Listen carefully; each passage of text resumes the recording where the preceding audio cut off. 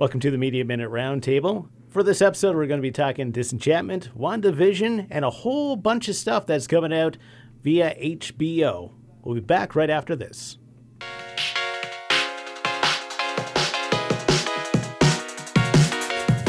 And we're back to the Media Minute Roundtable. I'm Michael Forward. I'm Chris Raczkowski. And I'm Rachel Edge. And we're going to talk to you again about what's going on in entertainment. Now, a couple of things dropped last Friday. One of those, Matt Groening's kind of newest project, which is Disenchantment. Of course, Matt did The Simpsons. He's done Futurama. So he's done like present day. He's done the future. And now with Disenchantment, he's doing kind of a medieval fantasy type thing. And they're on to season 3 right now. So, Rachel, I know that you've seen a few episodes. What do you think? I'm not sure. I'm like honestly conflicted because it's like I am a huge Matt fan. Like I love The Simpsons. Like that's something we used to watch all the time on Sundays and everything. But yeah, I don't know. Like the first 2 seasons were great, but this season I'm having a hard time trying to get a feel for it. I feel like they had their plan for like the first 2 seasons and then they've kind of run that story. And now that they're not quite sure where to go, because there's like a lot of plots where they go somewhere and then they just leave without really resolving anything. So it's hard to say. Like Simpsons and Futurama, they were episodic shows, so basically everything was contained in the episode. But with Disenchantment, they're doing like a long story arc type thing. So I'm kind of lukewarm on it myself.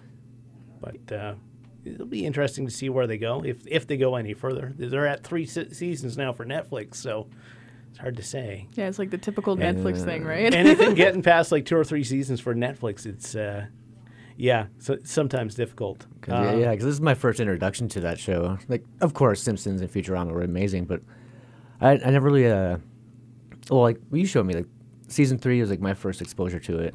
Yeah, I think that's where I messed up though. Like I don't know, it's not, the jokes don't land. It's not funny. Yeah, it's not. I think I don't know if it's supposed to be funny. The highlight of like Matt's stuff has been Futurama for me. Yeah. Because Simpsons is basically like a walking zombie at this point. Oh yeah. They had like a bunch of seasons like back when Conan O'Brien was writing for them. Oh yeah, some of the best, like the golden years of The Simpsons. Yeah, the monorail episode, right? But it's one of those shows that you're like it's still on. Of course, Futurama had its run. It was canceled a couple times, but they came back a couple times. Was it one of those shows that was like saved by DVD purchases, like Family Guy? I think so. They did like a couple of movies after the original run, like 1-hour specials, and then they brought it back for like a final wrap up where they finished off like any dangling story threads. But no, I think Futurama out of those 3 series has been the highlight so far. And but yeah, sorry, Disenchantment, thumbs down over here. Yeah, you're not feeling it. No, I probably won't go back to it. Yeah.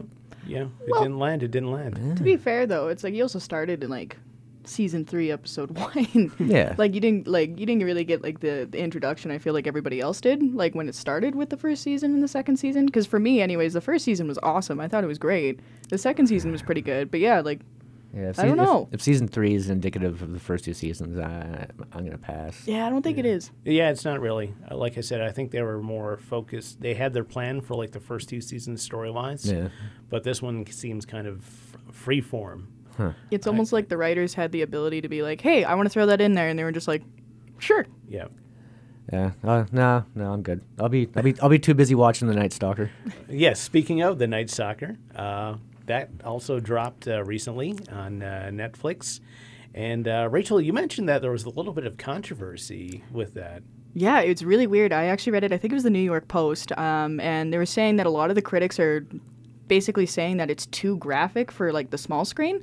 But I don't know. Like I feel like I've seen way more graphic content on Netflix versus The Night Stalker. Like the only thing that I thought maybe could have been held back a bit was like maybe not showing as much of the crime scene. But then again, that's true crime. Like that's what you're there for. Hey, that's half of Netflix is true crime shows. Yeah. And like, what do you think you're going to get when you watch a documentary on one of the most notorious serial killers in American history? Yeah. Speaking of, The Night Stalker is about Richard Ramirez, right? Yes, you got her. He was a serial killer in L.A. back in the mid-'80s. Yep. And Night Stalker goes through, it speaks to the police officers who were involved in the case and various other people related to the case, and how they went about eventually catching him. Spoilers. After and there's about 45-minute episodes. Yeah, I would say that's right. That goes through like the entire thing, and some pretty wild stuff comes up. Yeah, like I think the craziest thing for me is because like I never heard of the Night Stalker before this, which is crazy because like I watch all of the true crime and like I'm obsessed with that kind of stuff, as you know every basic white girl is. But it was crazy because it was like being first introduced to him, and then the cops being like, we think this is like multiple people, because it was like he didn't just murder people, he did other horrendous things as well, and just like them like completely finding out it's one person based on a shoe print. Yeah, and this is the wildest thing about this. This man, this serial killer, had like the only pair of a certain shoe in L.A. Yeah, like there's one pair sold in all of like L.A. Yeah, and they were able to track him through this shoe. And there was a bit of controversy because they wanted to keep it quiet that he was the only person with this shoe, because if he went out to the press, they figured he would change his footwear. So, there's a bit of a story about them trying to keep that quiet, and the reporters kind of pressuring the cops on, like, releasing more information than probably should have been released, I think, maybe. Oh, yeah. I think in one of the episodes they delve into that, definitely, because it's like they released some information, and then, like, the cops were like, are you kidding me? Like, why did you put that out there? Because now he knows, like, we're looking for him kind of thing. Yeah. I still just can't get over, like, the outrage. Oh, it's too graphic. Like, what? Did you want like a family-friendly version? Yeah. Like, hey kids, after dinner, do you want to check out the new 6-part series on Jeffrey Dahmer? I hear it's a ton of fun. Yeah, like no, this is not something you watch with your kids at all. But like I can also see like how people were kind of disturbed by it. Like there was a few crime scene photos that like I can understand where people were a little squeamish, but at the same time, it's like if you're too uncomfortable, just shut it off. Yeah. Nobody's forcing you to watch the whole thing. Like again, like you're watching a documentary, but it's a serial killer. Like what? And not just any serial killer. Like, this guy was nuts. Yeah. Like, they were supposed to replace the bodies with, like, Care Bears? Yeah. Like, that makes no sense. That would be kind of messed up. And I might try that one. Care Bear reenactment? And yeah, sorry, got a little off topic here. Heat it. They do show, like, the real crime scene photos, and they are graphic, so, if you haven't watched it yet, there's your warning. Yep. Yeah, it is rated mature for TV audiences. For sure. Now, HBO released a teaser trailer a little bit earlier this week, and you don't really see much. There's really short clips of various things that's coming out throughout the year. They're kind of pushing the fact that things are going to be released in the cinema, we think, and they're doing the concurrent releases on HBO Max. They've already done it with Wonder Woman to, I think, lukewarm kind of. Yeah. But coming up first off, Godzilla versus Kong. Oh, I am salty about that. Yeah? In all honesty, yeah. What? I don't like the design of Kong. I think they messed up. Is it the dinosaur to gorilla ratio? Well, Godzilla's not a dinosaur. Yeah, basically. No. Yeah, don't you put Godzilla in that. No. He's a dinosaur. No, he's not. Don't. Internet, help me out. Oh, boy. Don't you get me heated. No, but like, I don't know. Like, for me personally, it's like watching Skull Island. I was really excited because the casting was really great. Yeah. Continue. Okay. Anyways, but like, and then the design came out, like Kong came out, and I was like, yo, this is disappointing. I didn't mind it. I didn't like it. I always at all. thought Kong was like on a smaller scale than Godzilla. So did I. So Yeah, like, I don't know definitely. if they give him like Captain American like drugs to enlarge Kong so he could face Godzilla. No, But my favorite part is just because like Godzilla obviously and King Kong too has such established fan bases. Yeah. So like the hardcores come out and it's like, well, technically Godzilla's radioactive and King Kong just having been exposed to Godzilla would just like die of radiation poisoning. Yeah. So I love that stuff. It's Oh my so god, fun. it's great because it's like you just know like how much The like, hardcores come out. Yeah, Yes. like how much they care about the characters, and like Godzilla and King Kong are like iconic. Like they've been around forever. literally, yeah. Right? And so it's like, I don't know. I'm excited to see it, but I get the biggest thing for me is the design of Kong. I feel like they could have done better. I don't know how I feel about like the newer iterations of Godzilla. Like I've always been a fan of like the old kind of 70s kind of cheesy Godzilla. Oh, those were the best. With like the miniature sets and all that stuff. Ultraman shows up. Obviously a guy in a suit, they build Mecha Godzilla at one point, so Yeah, like they were able to like create like an entire universe with these like crazy creatures, and it was just like so cool to watch because like back then it's like they didn't have the graphics. It's like they had to build those little cityscapes and like do all of that stuff. So like I feel like the work put in it is way different. For sure. What was the turtle one? Remember him? He was great. Gamora. Yeah, that's something it. like that, Yeah. Mothra was Mothra. Rodan was one, I think. yeah. Yeah, but a lot of iconic things that came out of like those old Godzilla films, which I don't think has ever been like really recreated. Like they had their thing, and I don't remember like anyone kind of attempting that. Yeah, not really. Hey? Yeah, like I think this like recent release of like Godzilla has been the closest. Yeah. Just because they actually like kind of stuck with some of the other like creatures and stuff. But the problem with it was it's so dark. Like you didn't even get to see the creatures until like the final battle scene, kind of. Well, that's the thing with like a lot of film and television now. Everything seems to be leaning towards like dark. Yeah. I mean, there was an episode of the last season of Game of Thrones where they had a battle at night, and you couldn't see anything. Yeah, it's like that's what everybody was waiting for, and it's like, okay, let's watch, and then you're like, what? Like, what's going on? Pull up your waveform monitors. Like they're not hard. Like even like was it How to Train Your Dragon 3, the opening scene, I was like, I don't know what's happening. Yeah. Like, maybe it's just, like, the vibe that they're kind of going for. It's like, oh, it's dark, it's creepy, it's but I feel like you're taking so much away from it because it's like you put so much work into it, like, why are you trying to hide it? Yeah. Yeah, like if I was on that on the animation team, I would be kind of mad, a little salty about that. Oh, absolutely. Can't see all the work that I've done. Yeah, cool. Well, speaking of dark films, Space Jam 2 is a thing. Oh boy. Yeah. Is nothing sacred? I don't know how I feel about this. I'm just gonna put my blinders on and pretend it doesn't exist. Okay, well, it's like as a hardcore Space Jam fan, it's like I was kind of upset like hearing that they're doing a second one, but at the same time, like Jordan was that generation's like iconic player, right? So it's like why wouldn't they do one for like the current generation with LeBron, right? LeBron's no Jordan. Oh, you can't compare the two.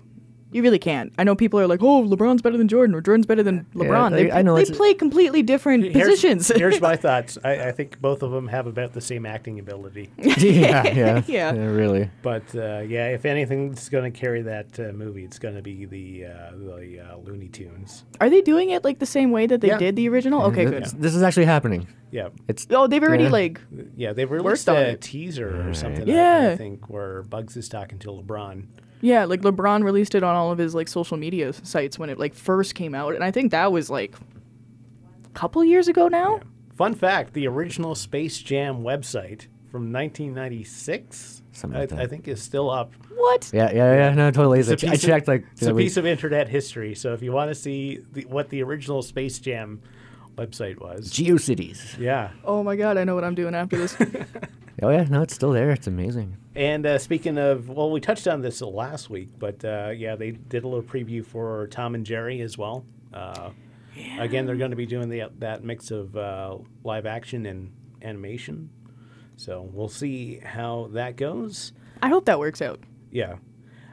Suicide Squad, which... here we go. Yeah, we're into another Suicide Squad. Why? The only like thing that I saw like when watching like a little bit of the trailer was that Idris Elba's in it now, and like that I'm like kind of curious on like what his character's about, but like he's great and everything, but I don't know if he could, if it's anything even close to what the last one was. I don't even think DC has not been. Yeah, I tell you what though, they do release animated movies periodically, and those more kind of follow like a comic book storyline.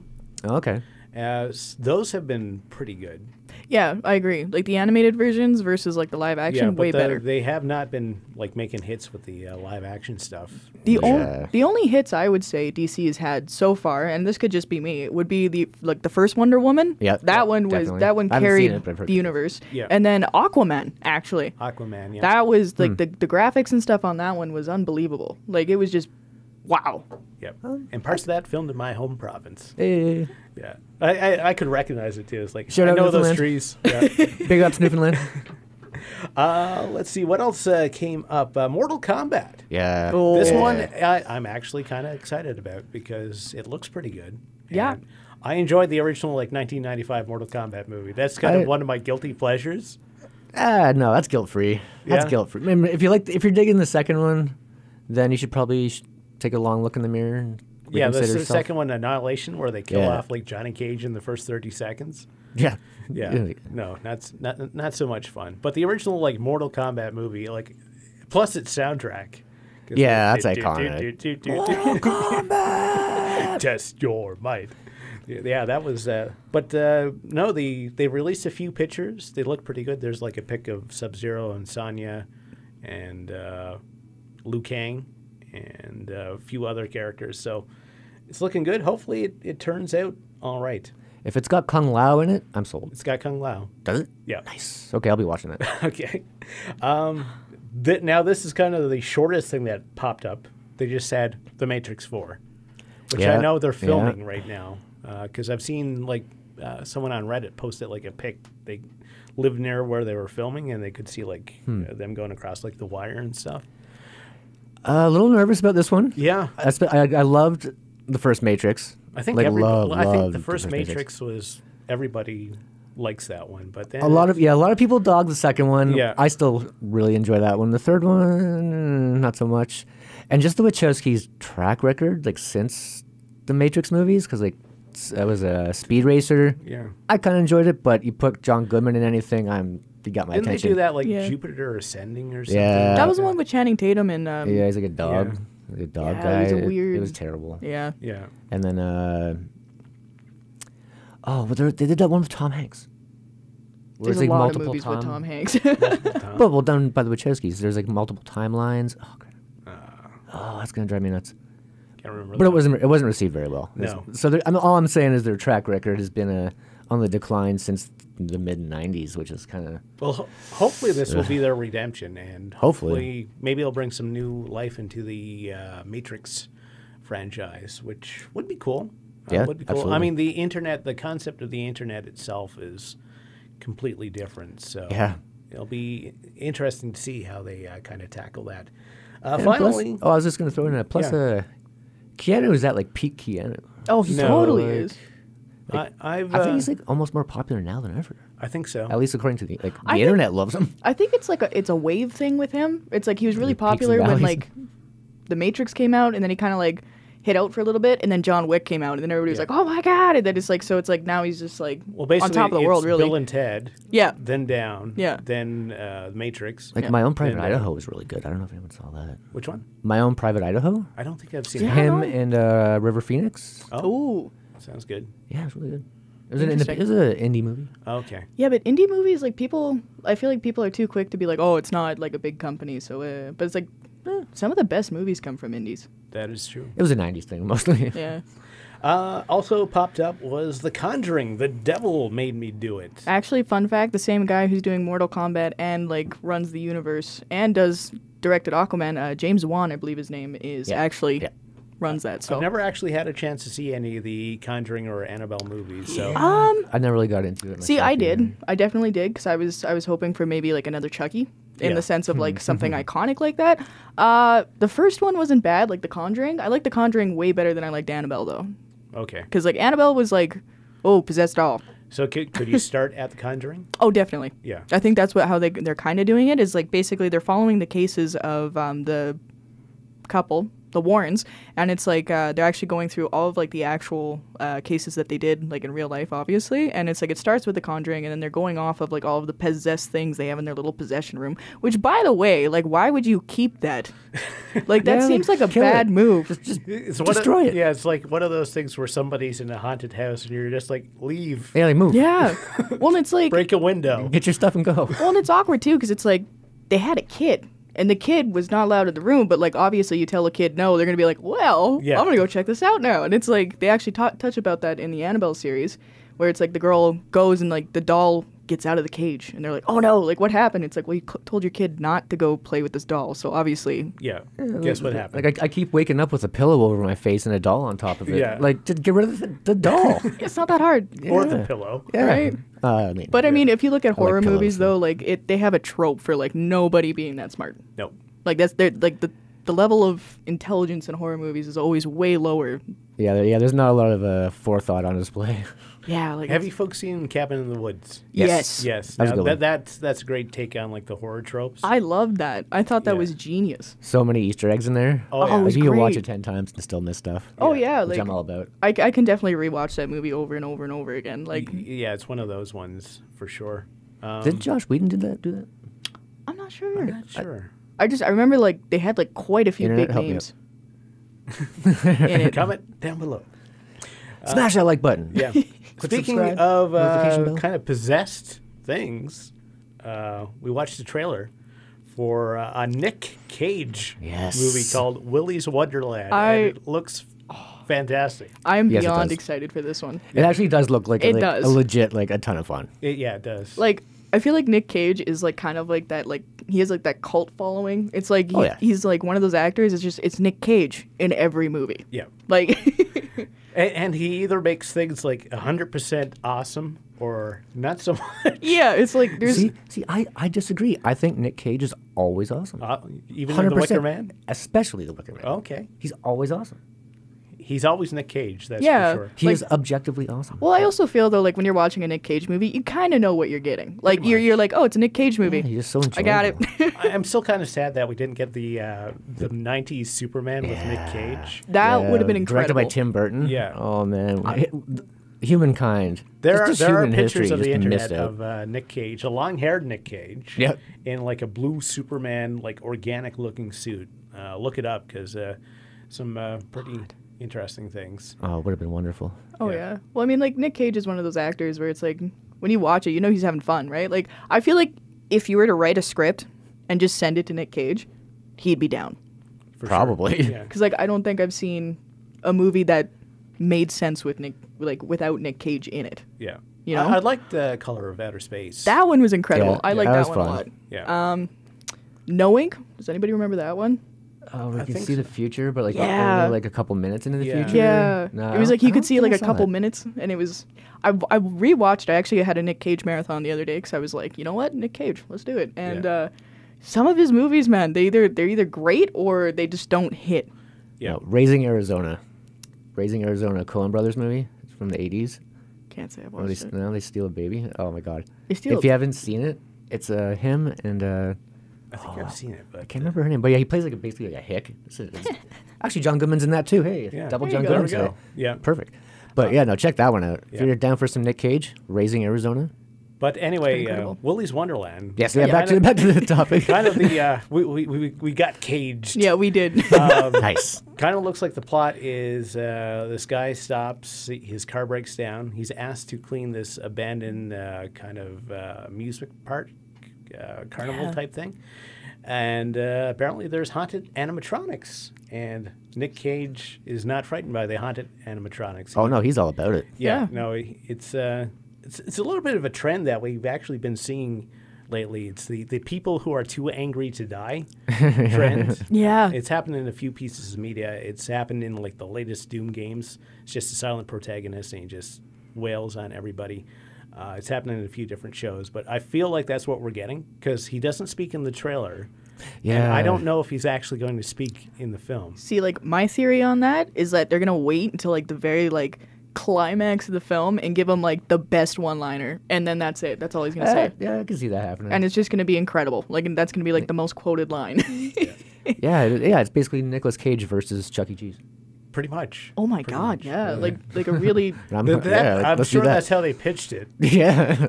yeah. So we're going to make Nick Cage. But yeah, the whole haunted animatronics thing has been kind of... it was big on the internet for a while because they released these Five Nights at Freddy's games. Oh yeah, I remember Big that. with like the kids. And that's all about haunted animatronics. So Yeah. it's been kind of a thing. I'm kind of curious why we didn't see like a Five Nights at Freddy's movie yet. But Yeah. this will probably fill the void, what you're looking for. Plus Nick Cage. Yeah. I mean, yeah, it checks all the boxes. Absolutely. Really. Can I just throw in there that my buddy, I'm not gonna name him, but he got kicked off of Facebook permanently because he convinced a bunch of people to get Nicolas Cage tattoos. I mean, Apparently, that's against the terms of terms service. of service. I didn't read that I mean, clause. people should have some sort of self-responsibility. Yeah. Yeah, like No one's going to hold you down to force I don't you know to how he like did a it, Nick Cage but it it's not, happened. it's not True like story. he drugged them and then took them to a tattoo parlor and was like, "Hey, Nick Cage, Yep. all the way." Like, Yeah, I don't come know. on. I don't know like, how he did it. I don't know how he did it, but this, yeah.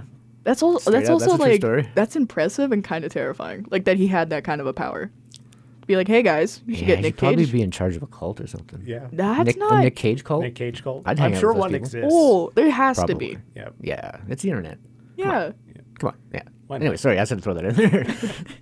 Well, that actually brings us to the end of this episode of Media Minute. Thank you so much for watching.